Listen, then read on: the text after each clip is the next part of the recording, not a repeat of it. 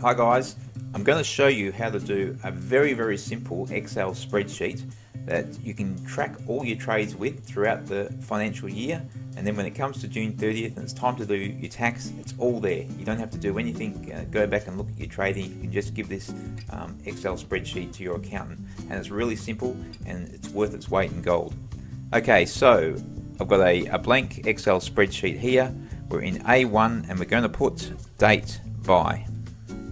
Then tab, we're going to put code.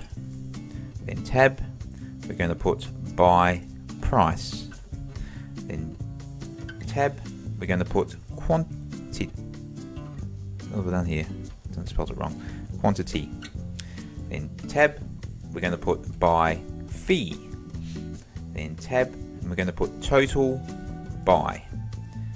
So that's all the information that you're going to need when you buy a share. If you put that in, it takes probably 15-20 seconds to, once you've made the trade, you bought the share, you come here, you fill those details in.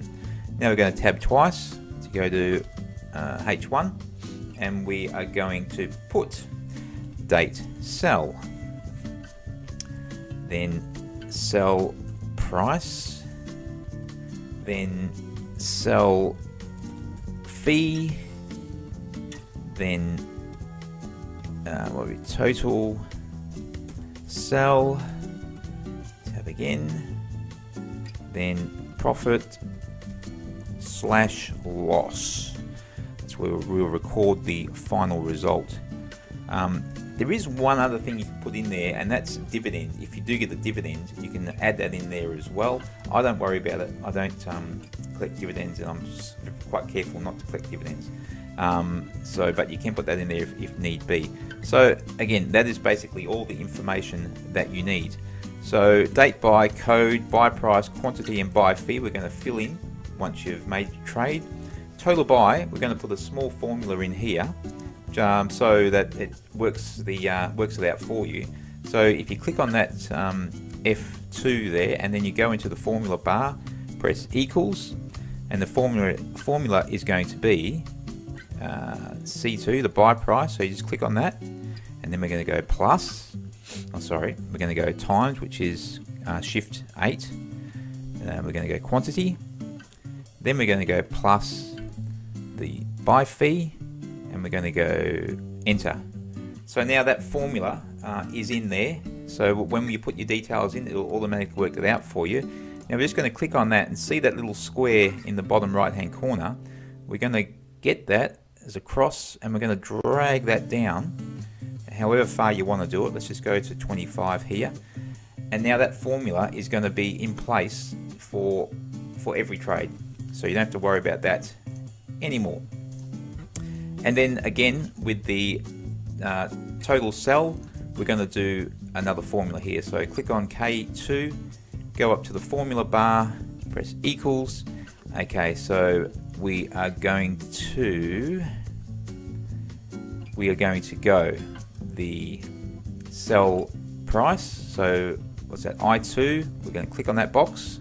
We're going to go times the quantity, which is D2. Click on that box. Then we're going to do minus the sell fee, which is that one there, and we're going to press enter.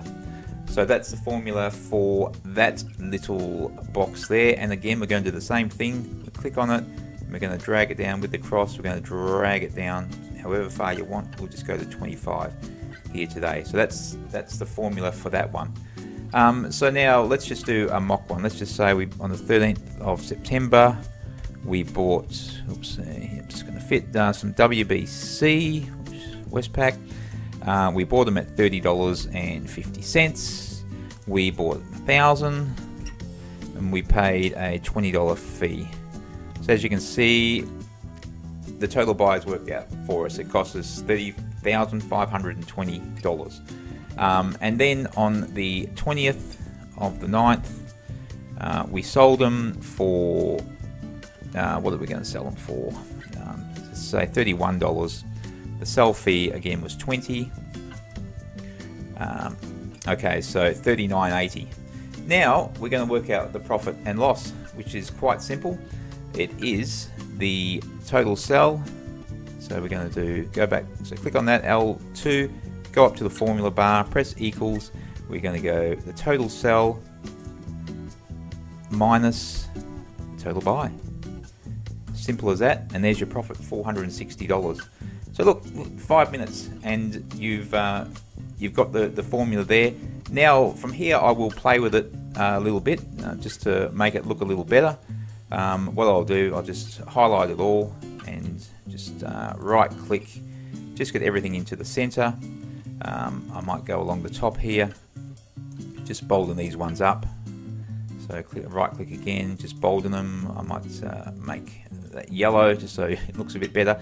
Now another thing that is quite important, these things here, the buy price and the sell price, we want to turn them into a currency, and I suggest going to 6 decimal places on these, because that's what you may get sometimes if you buy shares at different prices. You might put a bid in for 1,000 and you might get some at $30.50, some at $30.51, and this buy price is up to 6 digits long. Well, sorry, after the decimal point is 6 digits. So what I suggest you do, just click on that, drag down to 25, press Control, do the same on the sell, drag down to 25, right click it, go to Format Cells.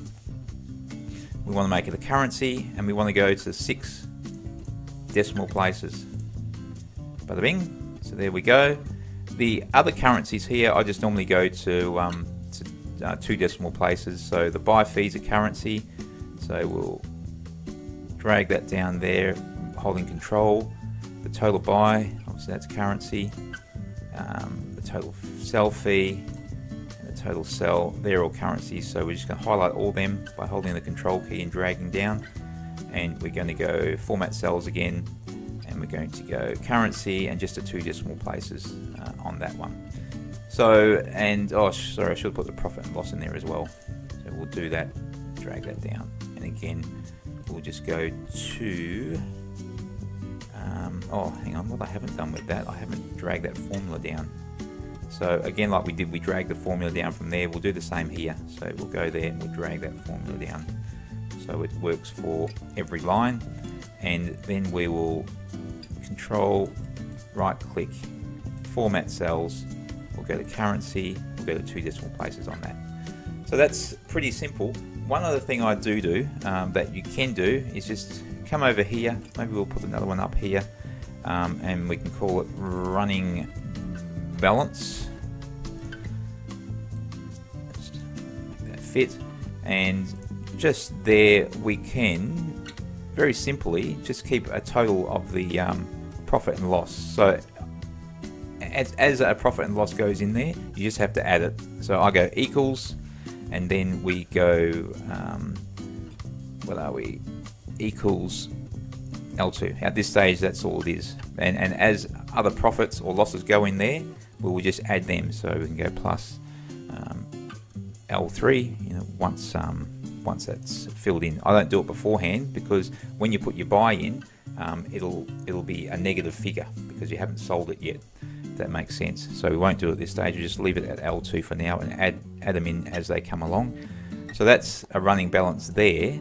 Another thing you can do, which I do, I'll go, while you're on that running balance, that figure there, I'll go here and I'll make a condition on it. So if it's greater than 0.001, we'll make it a green number. See how it goes green. And if it is less than 0.001, we'll make it a red number. So that then it just it'll show you whether, at a quick glance, it'll go green if your book's in profit, and it'll go red if you're running at a loss.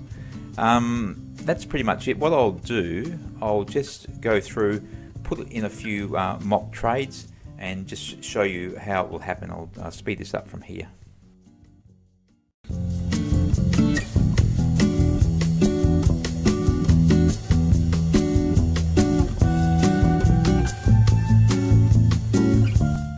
Okay, so that's a really simple Excel spreadsheet you can do.